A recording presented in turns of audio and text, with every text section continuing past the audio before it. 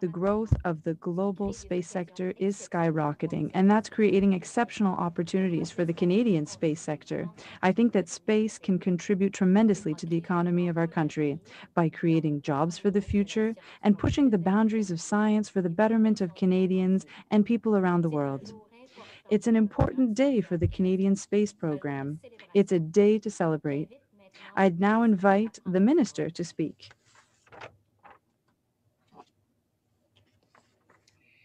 Merci Lisa et Thank you, bonjour à Lisa. tous. Hello, Je everyone. suis honoré I de me am joindre à vous honored pour les to annoncements join historiques you for some d'aujourd'hui. historic announcements today. Thank you, Lisa, and good morning, everyone.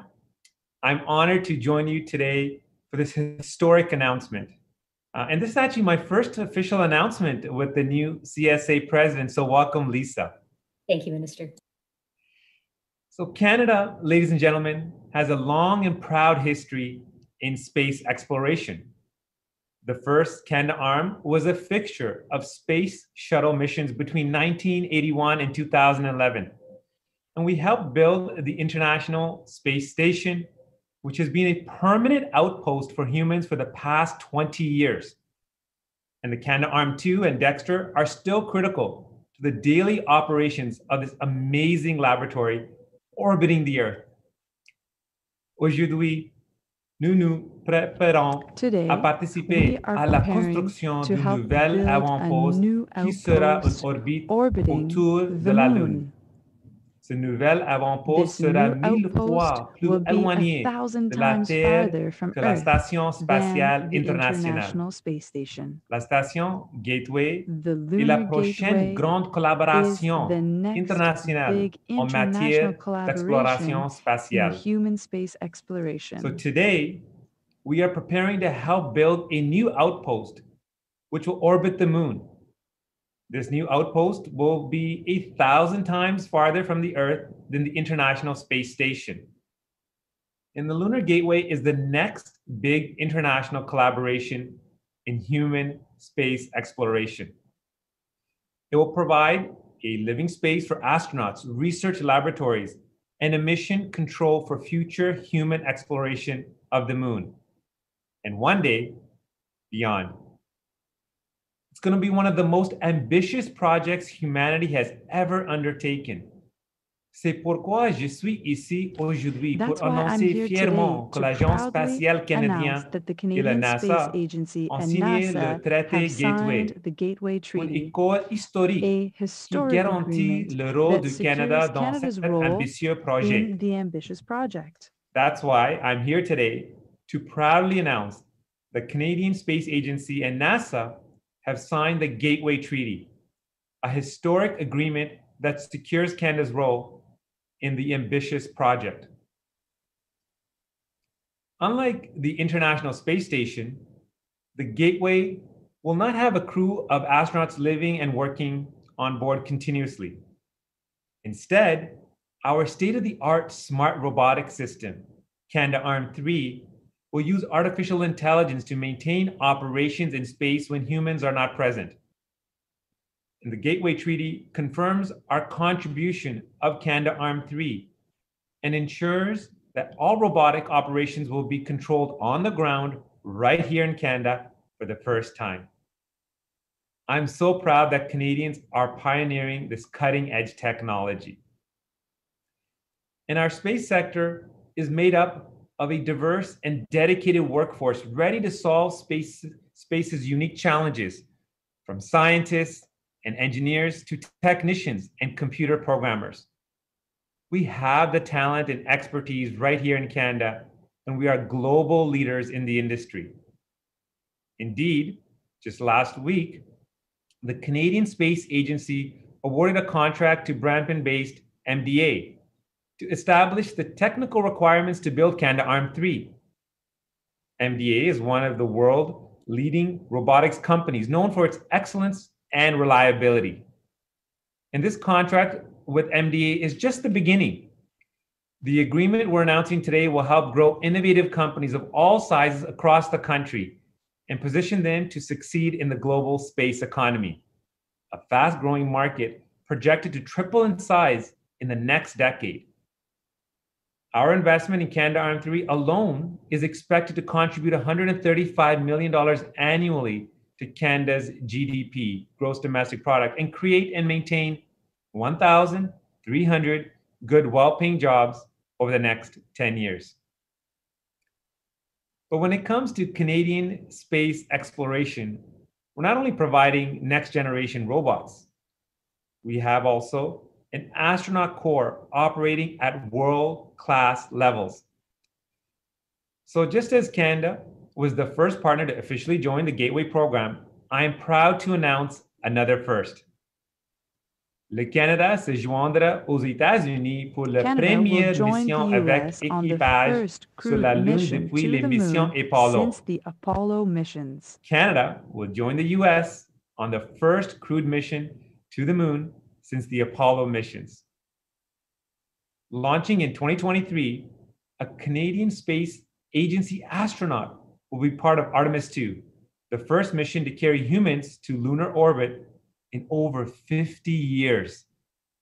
This will make Canada only the second country after the US to have an astronaut in deep space. Et d'envoyer le premier Canadien autour de la Lune and send the first Canadian will be around the moon. Le traité confirmait également un deuxième vol plus tard pour un astronaute canadien vers la station Gateway. The treaty also confirms a second later flight for a Canadian astronaut to the Lunar Gateway.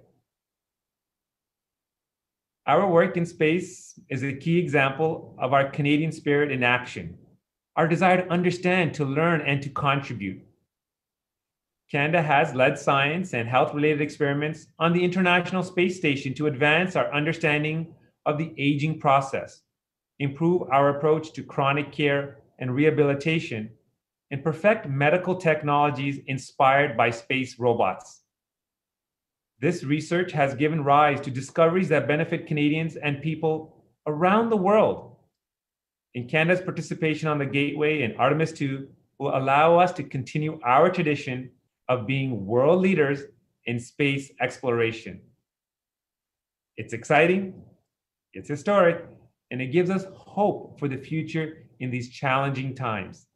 Thank you very much. Merci beaucoup. Thank you. Merci, Monsieur. Thank you, Minister. Our astronauts are with us today, so let's take that opportunity to ask them a few questions. You're joining us from Houston today, where NASA's astronaut corps and our international partner astronauts are training. How are your colleagues reacting to this news about our return to the moon? Hi, good morning. Yeah, there's definitely a lot of work to be done by all of us in developing the technologies and the architectures for these missions. I think that the reaction to that has been one of excitement and pride and probably inspiration as well. So the International Corps here in Houston is over the moon excited, I'll say that today, by the prospect of these missions and by the opportunity for scientific discovery and innovation that they represent. As Canadian astronauts, I think that we're particularly proud to be representing Canada in this context. And we're also proud to have built here at the Canadian Space Agency our core of highly trained and ready professional astronauts, all of whom are ready for these missions and the ones that will follow. And finally, I would say that we're all feeling particularly inspired right now in a way that I hope all Canadians can feel inspired.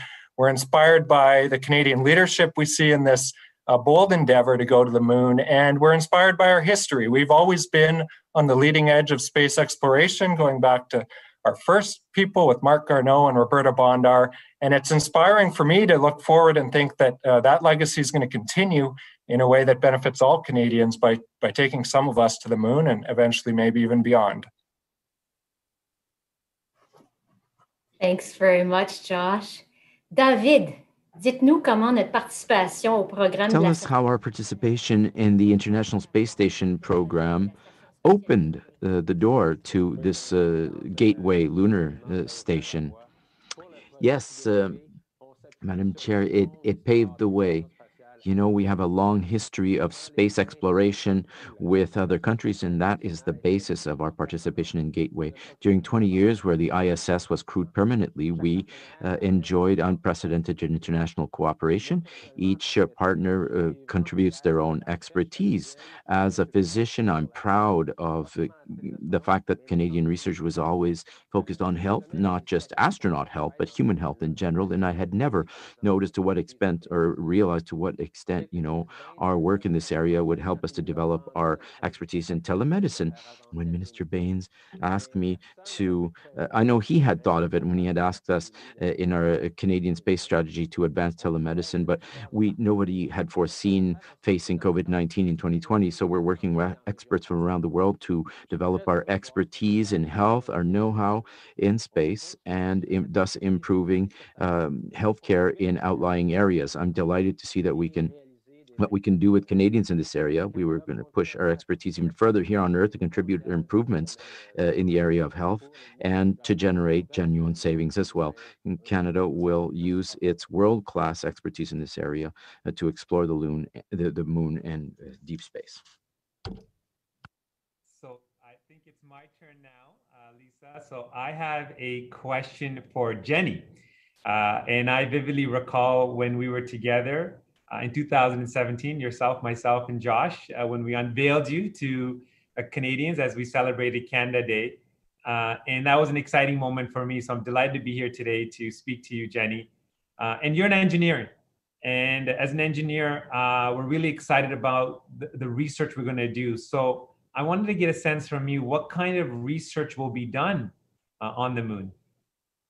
Absolutely. Well, first of all, it's a pleasure to be back with you, Minister Bains. I'm glad that you asked that, because the potential for scientific discovery on the moon with the Lunar Gateway is really exciting, and it's new, and it's varied as well. I mean, it ranges from mapping the lunar surface to enabling higher definition images of space. And the Apollo program was an amazing program that facilitated some incredible science, and we learned a lot about our own planet and our own moon. But we were limited in the sites that we could visit. Now, what the Lunar Gateway and its orbit is going to allow us to do is to visit a bunch of different sites on the moon, some of which have liquid or water ice on them.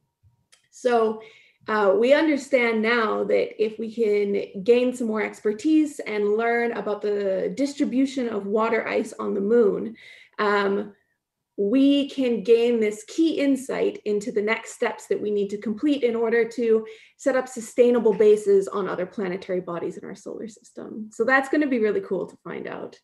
Canada's scientists are also really interested in studying the geological record of the moon and the geological processes that form the moon's surface. Now that gives us hints not only as to how our own moon formed, but also lets us know about the composition and characteristics of other terrestrial planets in our solar system. We learn about other moons, icy moons of other planets, and even smaller objects like asteroids. Finally, I'll also say that the moon just provides this incredible test bed for us to test things like new rover technologies. And those become these roaming scientific platforms that we can deploy on any other rocky planetary surface we might be able to reach. So there is a lot to learn, and this announcement is pretty exciting, as you say, because it means that Canada and Canadians will be there to help facilitate all of that new science. Well, thank you very much, Jenni, for that very thoughtful response. And it's exciting for all the opportunities we have to pursue research in those amazing ways. And I also have a question for Jeremy. Jeremy, when you and I announced Canada's space strategy together in Edmonton, we were both really excited about the opportunities it would create for Canada. And I know you're a passionate explorer and that you share my enthusiasm for harnessing space to help Canadians. And again, on a personal note, I want to thank you for your leadership. You've done tremendous work in advancing our space strategy and being a tremendous ambassador for us. But when you think of these missions to the moon, what benefits do you see for Canada? Yeah, so much there, Minister. And I have to say, I'm still very excited about the opportunities that lie ahead for Canada by continuing to leverage space. You know, when I think about Artemis 2, this mission is It's similar to the Apollo 8 mission in 1968. This is when humans left their new spacecraft. But as they came around the backside of that famous photo, that photo of the entire globe hanging in the blackness of space, and we saw our entire planet for the first time, its beauty, its fragility. We were reminded that we're all in this together. And this is what excites me about this, is this time when we return to the moon, our eyes are fixed back on our planet and the challenges that face us right here on Earth. Setting big goals in space exploration, for example, the International Space Station, that has strengthened our ability to collaborate. And that same collaboration is required as we tackle big global challenges like climate change. And Canada, in my opinion, just has so much to offer the global community. As was highlighted multiple times today, space is changing rapidly. The commercial opportunities are immense. There are even new commercial opportunities now around human exploration and even space robotics. What I would really love to communicate to our Canadian youth minister is that they should know that our future in space is bright. We are leveraging decades of experience and commitment to be major players in this emerging economy. I think it is visionary and so important for Canada. Merci, Jeremy, and merci pour votre leadership aussi. Thank you, Jeremy, and thanks for your leadership as well. My next question is for Sherry from Manado, who is an MP for Longueuil and also the chair of the Industry Committee. Sherry, what does Canada's commitment to space mean to local businesses and workers who are part of Quebec's aerospace ecosystem? Thank you so much, Minister. As you know, Quebec is a world leader in aerospace. Its industry includes nearly 200 small or large businesses, some 20 research centers, and several associations. Will foster innovation in areas like artificial intelligence, robotics, science, and health, and support the commercialization of innovative ideas from Canadian industry. This will mean great opportunities for our aerospace companies here in Quebec. For example, we recently announced the Quebec-based NGC Aerospace Limited received $840,000 in funding to demonstrate a planetary navigation system similar to the GPS technology used here on Earth. Today's a great day for space exploration, and it's an exciting day for Canada. Thank you. Well, thank you very much, Sherry, and thank you for all the work you do to promote the Canadian Space Agency and the work that you do as the chair of the Industry Committee. Everyone, I just want to conclude by saying this is such an exciting day for Canada. I love that my girls, Naniki and Kirpa, who I think are watching this live, will see a Canadian fly to the moon in the very near future. David, when this government first made the commitment to take on this challenge, you were on board the space station, and it was amazing and inspirational to watch you in space. And now with today's announcement, I think of the Apollo 8 image Jeremy just spoke of, the Earth as seen from the moon's orbit. And as a Canadian, that fills me with pride to think that the next time we see our home planet rising up over the edge of the moon, one of you four will be behind the camera. Merci, Monsieur le Ministre, député Romanado. Thank you so much for that, Minister, MP Romanado, and thanks to our astronauts for participating today. Right now, we're going to answer our questions from journalists who are online.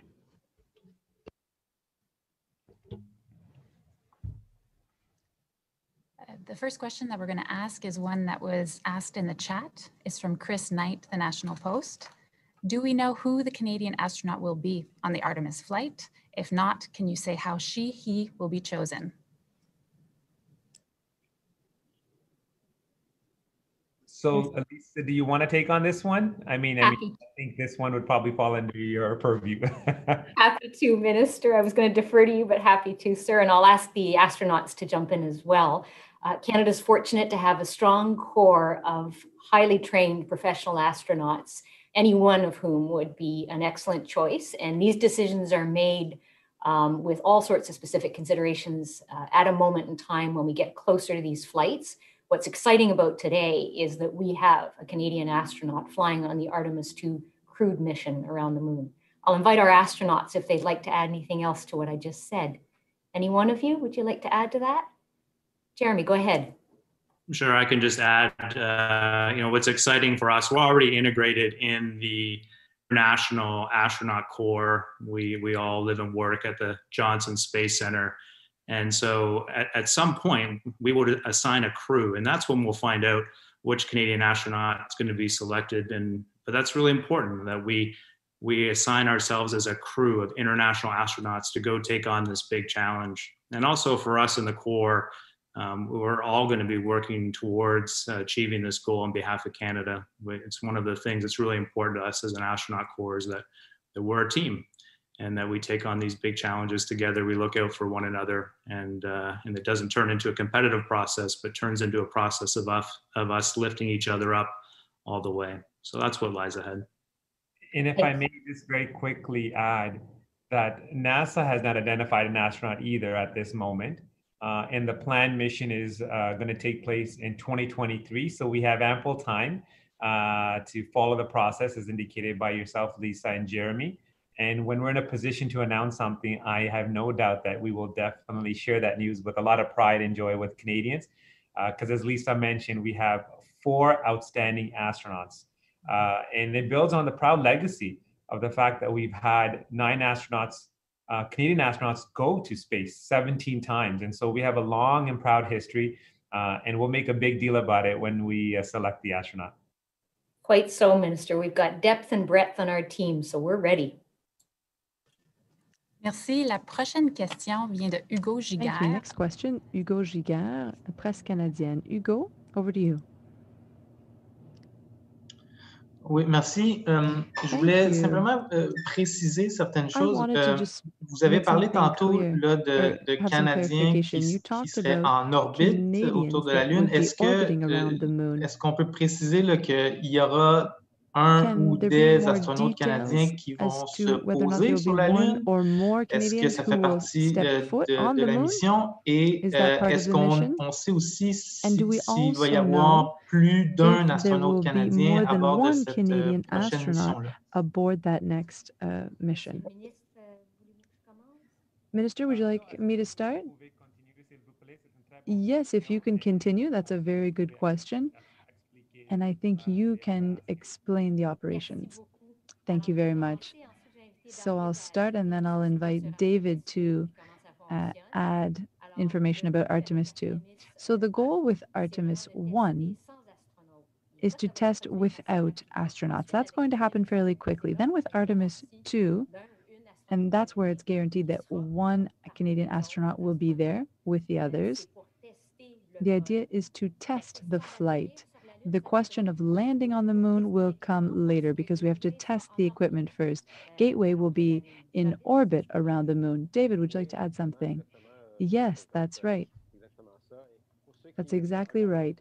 For those who want to look at the Apollo missions as an example, what we can look at Apollo 8, and another one. It's the first time that an astronaut headed to the moon, went around it, and took some pictures of Earth, and then came back. So that was a mission to test the equipment and navigation that far from Earth, and then coming back to Earth at very high speeds. That's also important. So it's kind of like a flyby. So we go around the moon a few times and then come back. Thank you very much, David. Lisa, there's a request to answer this question in English as well. Sure. And do you want to pose the question in English so that people know it, or do they have it? No, go ahead. Okay. So the answer is that Artemis 1 will be uncrewed, and that's going to happen very soon, planned for the fall of 2021. And it's really to test the operations, the mission systems, all aspects of the flight before crewing on Artemis 2. And that's where, thanks to this treaty, legally binding treaty, we have a Canadian astronaut who will be joining the crew on Artemis 2.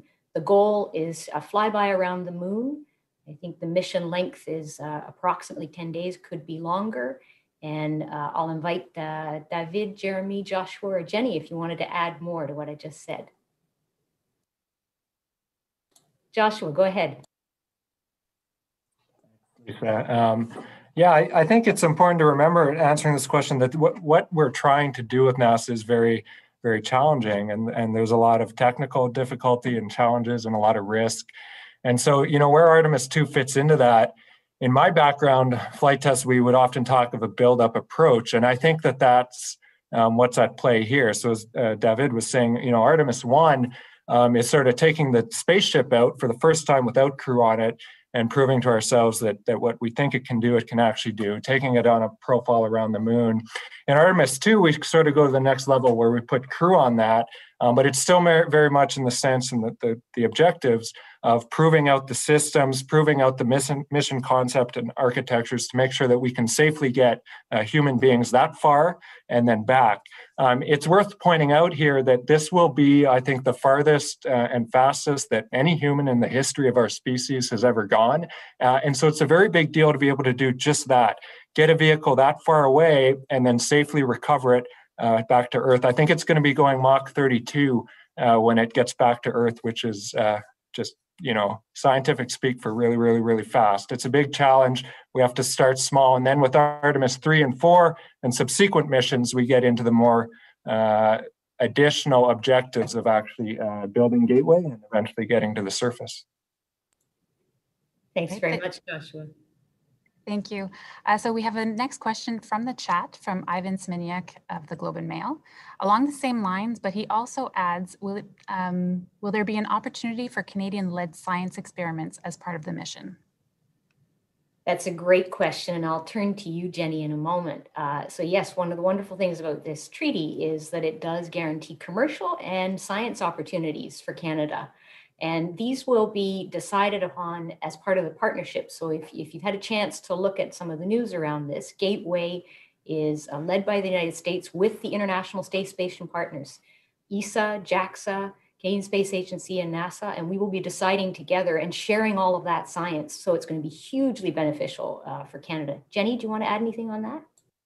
I think you said pretty much it all, Lisa, but I will just add that Canada will have this opportunity to contribute scientifically to these missions. We don't know what science experiments exactly we're going to be doing yet, but we do have a lot of interest from Canadian researchers and Canadian planetary scientists in a lot of the fields that I mentioned. So looking at everything from mapping the lunar surface to Earth observation, looking back at our own planet. We're interested in a lot of medical applications, and Gateway will be able to facilitate all of that research. And again, the really wonderful thing about an international partnership like this, and what we've learned from the last 20 years on the ISS, is that a lot of this information is shared between nations, and it's very much a collaborative effort. So it's wonderful Canada gets to be a part of that. It's part of the most exciting thing about this new venture. It's going to be wonderful.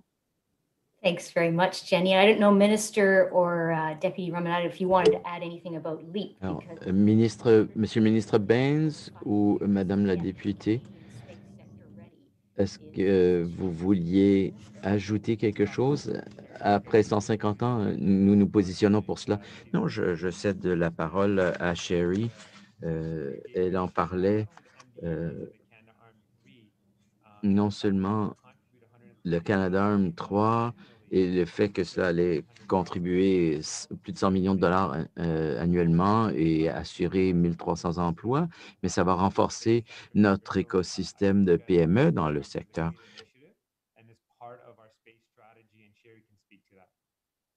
Thanks very much, Minister. Thank you so much. Thank you so much, Minister. And I probably mirror exactly what you've said. So the importance of research in the LEAP program, and the importance of commercialization, and as you said, the ecosystem. So not only direct suppliers, but indirect suppliers that will be impacted through this. It's very exciting. I know on the South Shore here of Montreal, it's going to be a big project, and I know that everyone is super excited about today's announcement. Thank you very much, Minister and Deputy Ramanathan. I'll just add that hundreds of Canadian companies developed exciting new innovations as a result of our involvement in the International Space Station. We expect that and more as a result of our involvement in the Gateway. Thank you. The next question, la prochaine question, va venir de La Presse. The next question is from La Presse, Alice Girard-Bossé.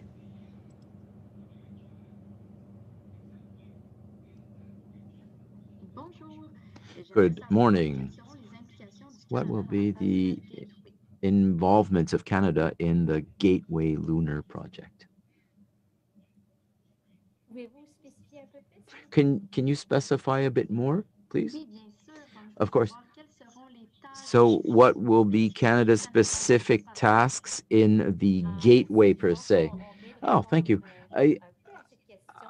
Well, I think we've touched on some elements of the answer just now, but I will invite the astronauts to jump in. The scientific and commercial opportunities will be identified among the Gateway partners. It will be up to us, the CSA, the European Space Agency, the Japanese Space Agency, and of course NASA to decide together. We will all together benefit from the scientific discoveries that will follow. It's a very rich project for all partners. We've all judged that the collaborative approach is important for Canada, and the Canadarm3 is $2 billion over 20 years, a huge contribution from Canada with the application of the ITB policy, Industrial and Technological Benefits Policy, which will benefit hundreds of Canadian companies and employments, jobs in Canada. We feel that we will have $135 million in annual income generated, as well as 1,300 highly scientific and technical jobs for Canada stemming from this project. David, did you want to add to this? Sure. I would like to emphasize an important aspect of Canadarm3, this robotic arm that Canada will contribute to Gateway. It will physically resemble Canadarm2, but with one huge difference. It will have a high degree of artificial intelligence to be able to function autonomously. The Gateway is not like the International Space Station in the sense that many times it will not be crewed. Things will be automated, and that's a very significant Canadian contribution to advance automation and artificial intelligence through robotics with Canadarm3. Thank you for that. Merci. We'll go to the next question from Marc Boucher of Space Q.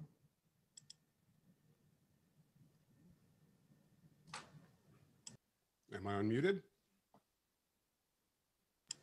Okay. Yes. This is for Jeremy. You were selected in the 2009 astronaut class, and in your 11 years, you've worked in a variety of roles, including supervising a NASA astronaut class. When you were selected, do you think you would have an opportunity to go to the moon? Well, Mark, has it really been 11 years? Time flies when you're having fun. If I think back, did I ever think I'd have the opportunity to go to the moon? Yeah, in fact, both David and I, when we were selected, we were very much talking about going back to the moon at that time, or NASA was. We didn't know what role Canada would play, but then NASA shifted their focus for a while. And but I've always believed in Canada, in our space program. I think we've achieved amazing things. I honestly feel like we're just getting started. I feel like the future is so bright, so many amazing challenges ahead. It's not going to be just like our own lives. It's not going to be easy. There's going to be ups and downs as we go, but I do feel like there's tremendous opportunity. I'm pretty excited that Canada has had the vision and the leadership to commit to doing something that we do so very well, space robotics, to take it into its next evolution. I mean, like David was saying, this is not, it'll look very similar, but this is a significant leap in technology. It has a lot of trickle-down effects with respect to artificial intelligence. And for the first time in history, we now see a commercial need for space robotics. That's never happened before. We see this technology starting to be commercialized, and I think that opens tremendous opportunity for Canada. We it was highlighted in the announcement today, but it's maybe not obvious to a lot of people. Right now, we do control Canadarm2 from Canada, but we also control it from Mission Control at NASA. But there's something very, very neat about this announcement. Canada will be responsible for all robotics, space robotics done on the Gateway. That means those jobs will be here in Canada. Those decisions will be made here in Canada. And that bodes really well for Canada in this evolving market space of leveraging space robotics. So I'm excited that a Canadian will be on Artemis 2, but what I'm telling you about with all these other opportunities is that we are paving the way to Canadians doing even more things in space. Eventually, hopefully one day, a Canadian on the moon and on Mars. Those are our goals. And we believe in the trickle-down effects from them. If I may very quickly, because we're talking about Jeremy, he's being very humble, but I do want to underscore the fact that when we unveiled our space strategy and talked about the Lunar Gateway Initiative, Jeremy played a critical role in that. His understanding of space, but understanding of public policy, his engagement with myself and my cabinet colleagues and the Prime Minister, and engaging Canadians and motivating young people and being inspired by space. So I just want to say, as you've heard from Jeremy, there's many different aspects to this space mission when it comes to Artemis 2, and we talked about the robotics and AI and all the technology and commercial benefits. But this is all because of strong leadership. And I again want to underscore how thankful I am to Jeremy in particular for stepping up and supporting us and developing that space strategy. He deserves a lot of credit. You're too kind, Minister, but as you know, and I appreciate that, but as you know, it's a huge team of people that makes these things happen. I see them working for you, and I see the quality of people that are inspired by space exploration at the Canadian Space Agency. I just feel like I'm standing on the shoulder of giants all the time. But thank you for those kind words. All right, thank you. The next question will be from Lee Bertium from Canadian Press. Thank you. Thanks for talking to us today. I don't want to be a Debbie Downer here, but I do have to ask the question.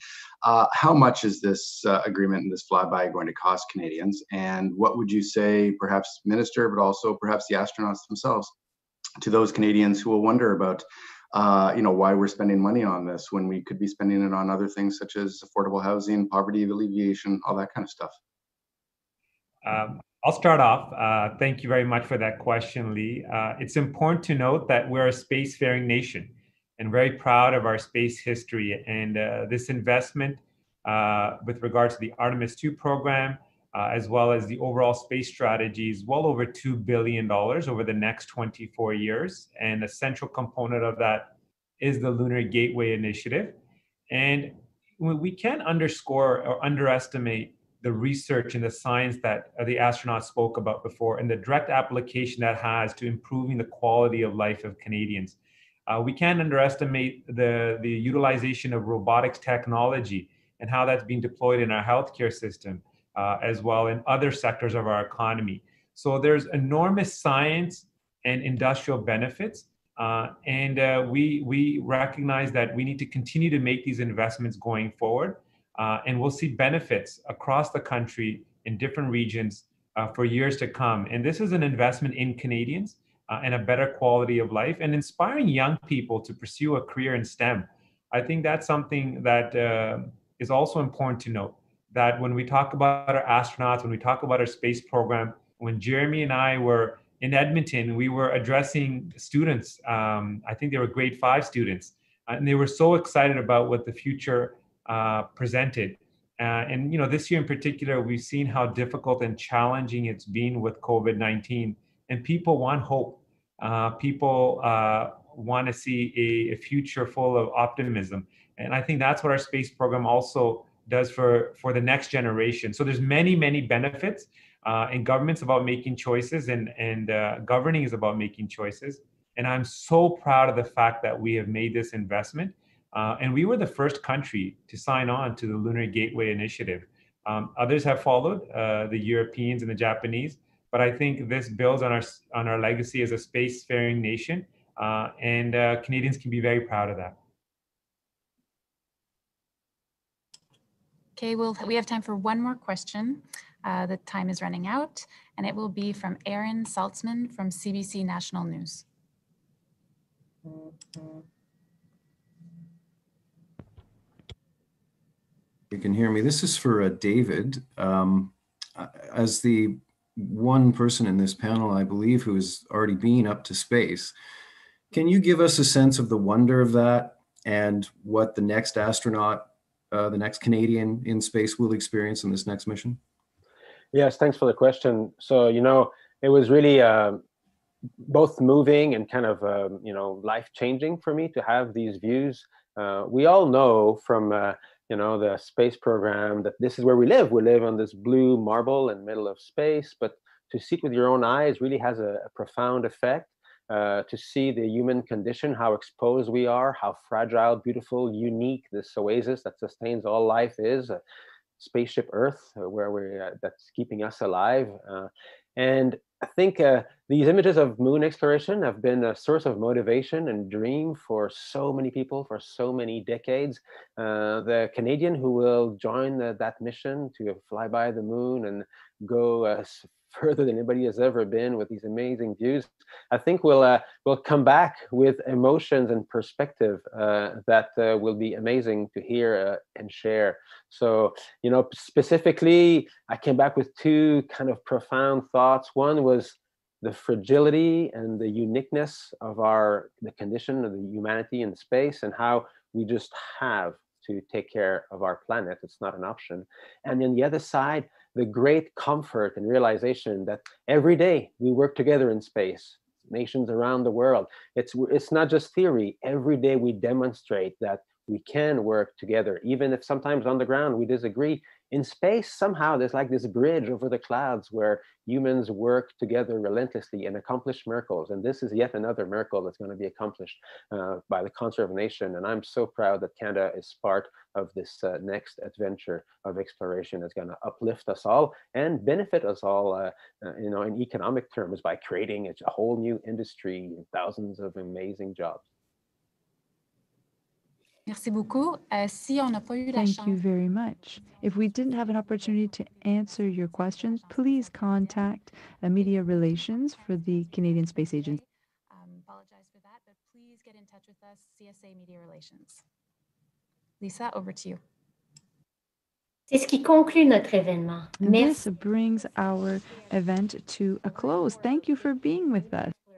Please visit the Canadian Space Agency's website and follow us on social media for daily space updates.